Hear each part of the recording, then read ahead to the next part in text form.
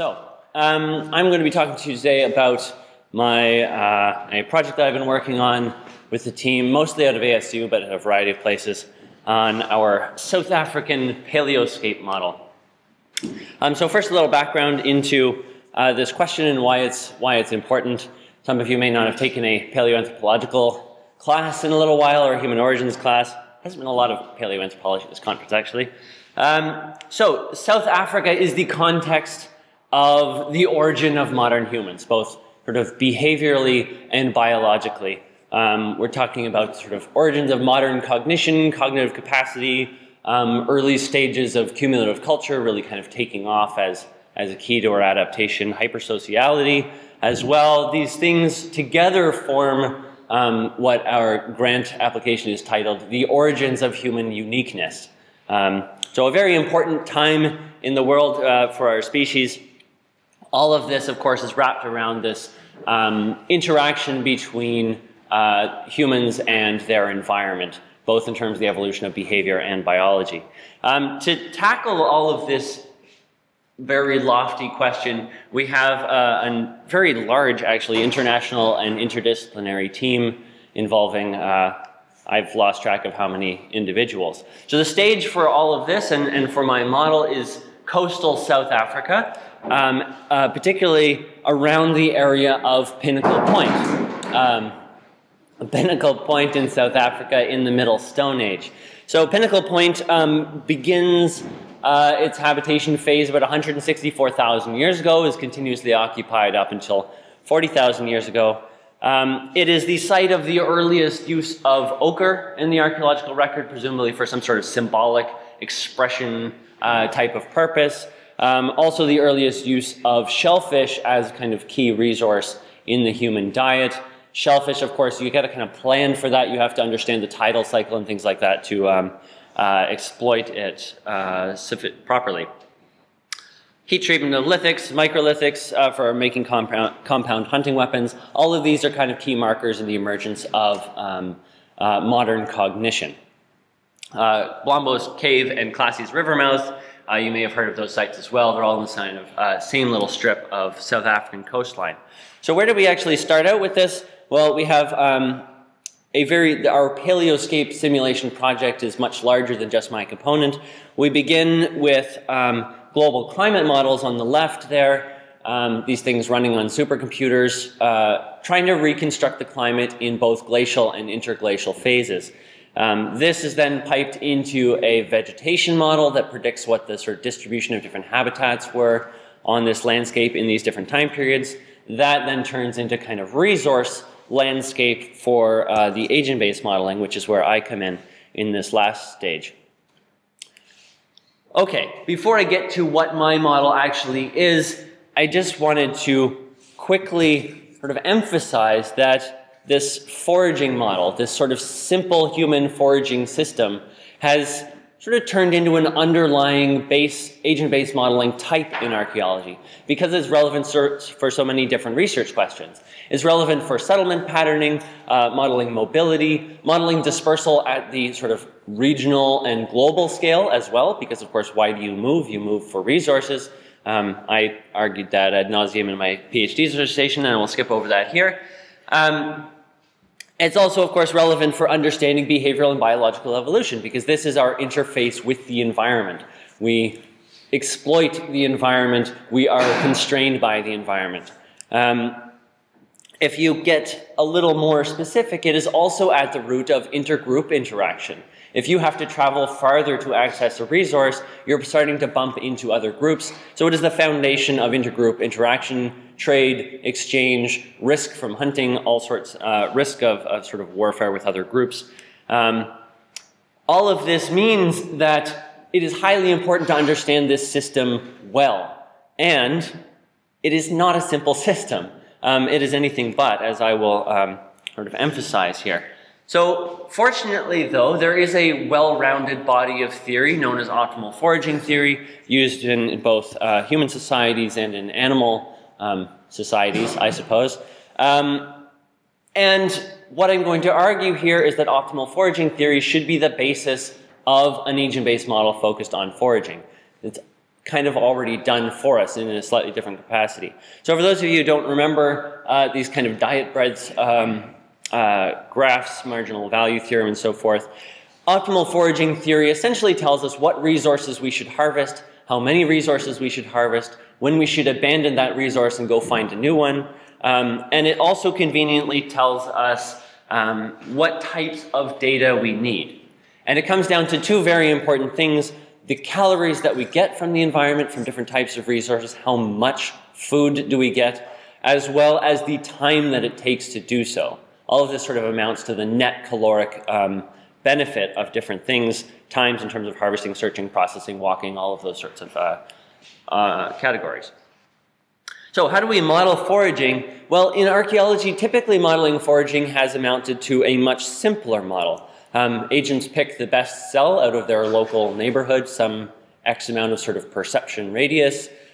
They move using some amount of energy, they harvest some amount of energy from that environment, and then they repeat around and around and around. This is not exactly lining up well with optimal foraging theory. It's not yet sufficient to sort of be modeling foraging.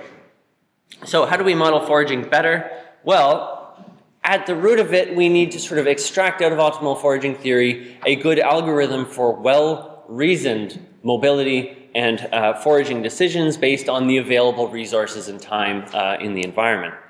Complication number one out of this is that, of course, resources are spatially heterogeneous. They're spatially variable. This is not very surprising, but you need to cope with that. You need to judge where your resources are, how close are they to you, what sort of loss do you take traveling to a distant patch, and a kind of inverse distance weighting kind of thing for GISE folks. Complication number two is that resources are also temporally variable, both in terms of seasonality for plant resources, for example, but in the case of shellfish, there are also a tidal cycle controlled by the moon that causes sort of extra good low tides and extra not so good neap tides in a 2-week cycle. So in order to be an effective forager, we need to anticipate future returns.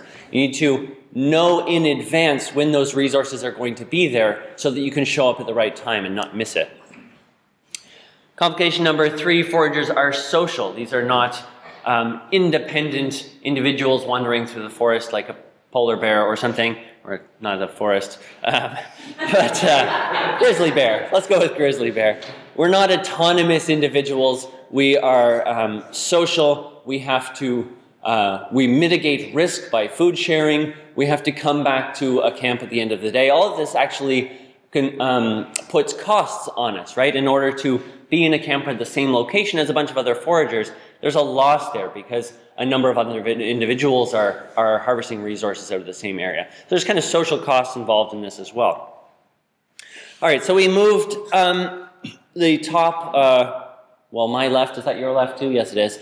The top left is a habitat map of the South African coast. Pinnacle Point is in the middle there. If you go sort of over to the very left side, you're at Brombo's Cave. You go over to the right, you're at Classy's River. All right, so we classified the landscape into different habitat classes. These are modern data, but work relatively well for an interglacial phase as well. And then we have been systematically sampling all of the food resources, plant, animal, and shellfish.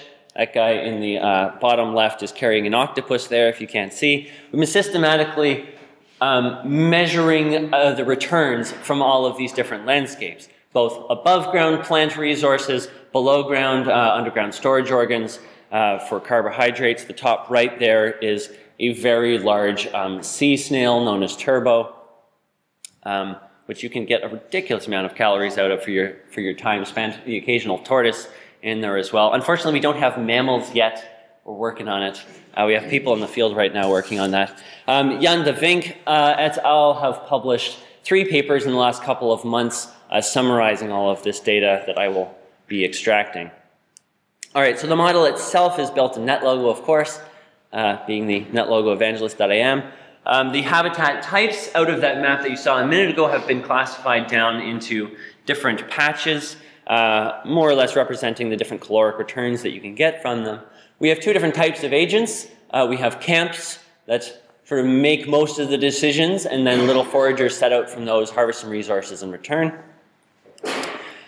The majority of the model is the sort of code part of it is what I like to call the accounting. They are accounting for time, they're accounting for calories, how many calories does the group get, does each forager get, how much have they extracted from the landscape, all of that sort of number crunching part that is not actually so interesting from an archaeological sort of human behavioral way. What I want to focus on today is my decision-making algorithm that I've been working on, sort of slight variations of this algorithm used by camps and foragers just based on the different timescales they're dealing with.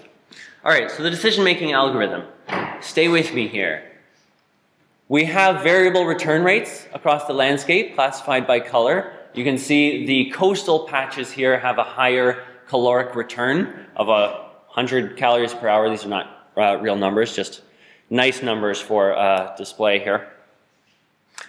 So step one, you need to account for that spatial variability. If it takes you an hour to travel to the coast, that's an hour that you're not spending harvesting resources.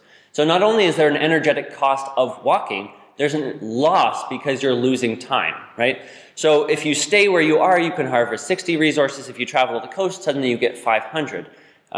You lose an hour there, but you're still doing quite well.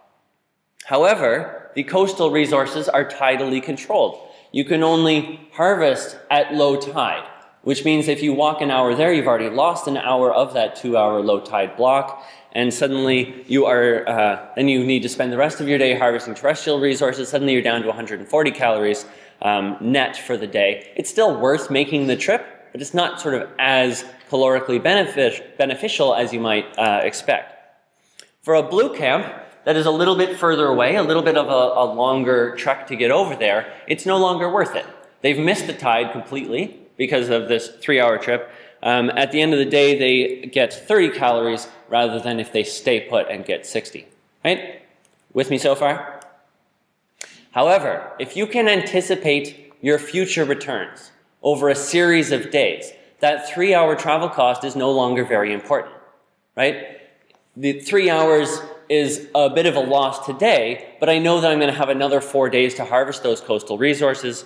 Suddenly I'm up to a much larger number of calories than I would have been if I'd stayed put. All right, so this future forecasting changes the equation.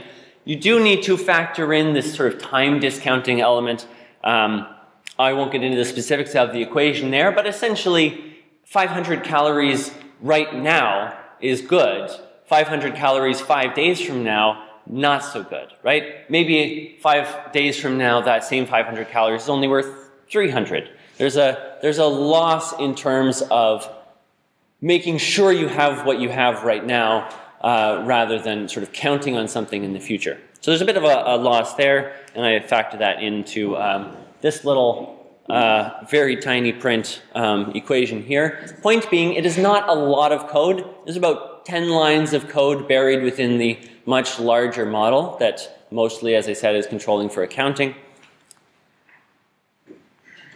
And with this relatively simple algorithm, our agents are able to cope with resource heterogeneity, both spatially and temporally. They're able to forecast return rates into the future with a little time discounting bit moved in.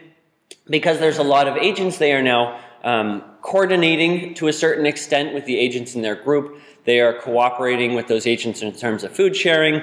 They are competing with other agents in other camps.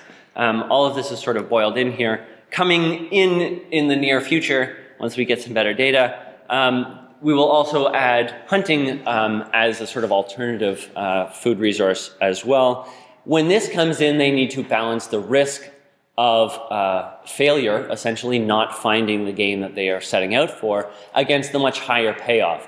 So again, optimal foraging theory tells us how to do that, and we have a model for that as well. It makes the decision-making algorithm a little bit more complicated. Even more complicated is that calories are not the only thing you need, and not all calories are made equal. You need carbohydrates, you need fats, you need protein. You also need wood for fuel. You need wood for heat treatment of lithics. You need lithics to be an effective hunter. You need all of these different things you need to balance in a kind of weighted decision-making framework that we are in the process of building. So what does this look like so far? With the caveat that we don't have all the necessary resources in this foraging system yet. On the x-axis, we have the percentage of the diet coming from marine resources. This kind of key thing that we know from the archaeological record at Pinnacle Point was important, but how important and in what way. On the y-axis, you have the average calories per person per day. So as that goes down, your proportion of marine resources goes up. So the first thing we learn is that food stress increases when the population increases. That's not so surprising, basic carrying capacity. But as that food stress goes up, you become more reliant on marine resources, which is interesting. It's a more rapidly renewing resource than the plant resources. It takes a long time to grow a tuber. It doesn't take so long for a shellfish to sort of wander up into the inter-tidal zone. All right, so that's not so surprising. We expected that. What is interesting is that out of these, the dot size being the population size, out of a particular population size, sort of one little stripe through the middle, the bluer dots are the ones who are forecasting, the ones who are anticipating future returns. For a constant population size, the forecasters do slightly better, both in terms of their average calories and in terms of the proportion of marine resource that they're using. So they are successfully anticipating the tidal returns and sort of benefiting from that, which is cool, which is exactly what I wanted them to do. So I like that. What we didn't necessarily expect was that because the agents are smarter and can better exploit the environment, they overexploit the environment more quickly.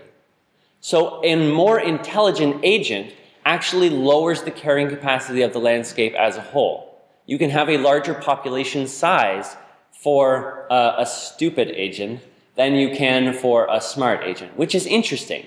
That has very large implications for what we assume in terms of population sizes, group orientation, how many people you can fit in there, and the nature of and sort of probability of interaction with other groups. All of this is very, very cool and unexpected. Okay, so the takeaway points from this talk today: foraging is an underlying agent-based modeling type, and we need to be better at modeling it. That doesn't mean that all foraging models have to be as empirical and complicated as this one, because we have that underlying mechanism, that underlying decision-making framework that we can then export and put into a simpler model and explore on simulated landscapes and things in much more depth. But it is a sort of underlying type that we should get a lot better at modeling in a lot of different research questions. Foraging as a system, the sort of so-called simple hunter-gatherers, are not at all simple. There are very complicated cognitive processes that go into this. Forecasting future return rates, not just for the next tidal cycle, but seasonally. They have to interact with other groups. It is not at all a simple cognitive system. And so it is very important to understand what cognition does within a foraging system, especially when we're trying to understand the origins of modern human cognition. As I mentioned already, realistic models should not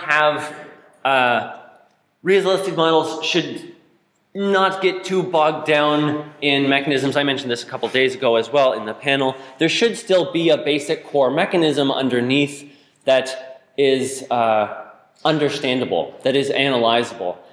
I mentioned that on Tuesday. Yes, you can have a lot of parameters boiled into your model and a lot of different values you need from the empirical record. That doesn't mean that the model is necessarily unanalyzable if you focus on this sort of simple core mechanism.